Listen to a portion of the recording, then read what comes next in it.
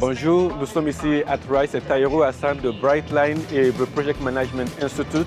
Nous avons ici, Rise, au fait, c'est l'une des plus grandes conférences en Asie, avec plus de 16 000 participants qui viennent ici dans le secteur de technologie et nous avons voulu avoir leur opinion, leur avis par rapport à des questions qui ont trait à la transformation et à la transformation d'idées en réalité.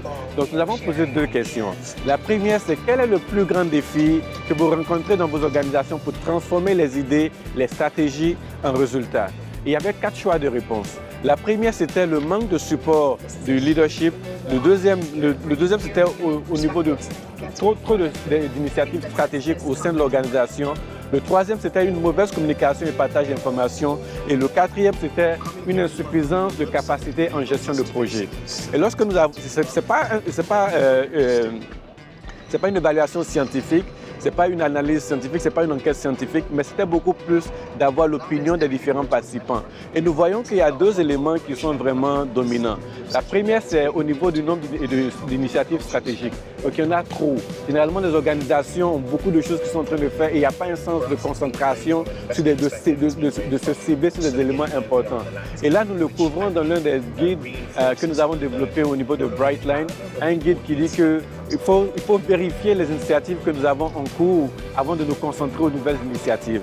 Le deuxième qui est là, c'est la mauvaise communication et partage d'informations. Donc vous voyez ce qui se passe. Dans les organisations, les gens sont l'information, mais l'information ne passe pas. Donc le leadership sait ce qui se passe, mais la personne en bas ne sait pas ce qui se passe. Donc il n'y a pas de connexion. Et beaucoup de fois, il y a quelqu'un qui a l'information, mais cette information ne passe pas. Donc cette information n'est pas transmise. Et lorsque vous n'avez pas accès à l'information, vous n'êtes pas en mesure d'agir sur l'information. Et là encore, on n'est pas en mesure de transformer les idées. Et ensuite, il y avait les 2 autres séries de réponses. Enfin, la deuxième question que nous avons posée, c'est quelle est l'habilité la plus importante pour un leader pour transformer ou bien pour diriger une initiative, des initiatives stratégiques de transformation. Donc, si je répète, c'était de savoir quelle est l'habilité la plus importante pour un leader pour conduire, pour piloter des initiatives de transformation. Nous avons donné 4 choix de réponse. 1, c'est la vision et l'habilité de l'engouement, l'habilité de vouloir faire les choses. Le deuxième, c'est l'habilité de renforcer et l'habilité de donner l'espace à ses employés pour pouvoir agir. Le troisième, c'est l'intégrité. Et le dernier, c'est vraiment la capacité de pouvoir s'adapter.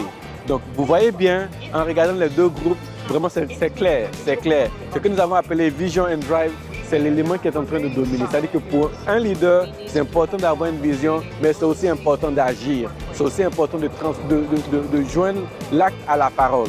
Et le dernier qui est assez important, parce que des fois les leaders pensent qu'ils sont seuls, mais nous disons que la personne n'est pas seule dans son organisation. Il y a beaucoup de personnes, il faut aussi donner le pouvoir aux personnes qui sont en bas pour qu'ils puissent être impliqués, qu'ils puissent être engagés.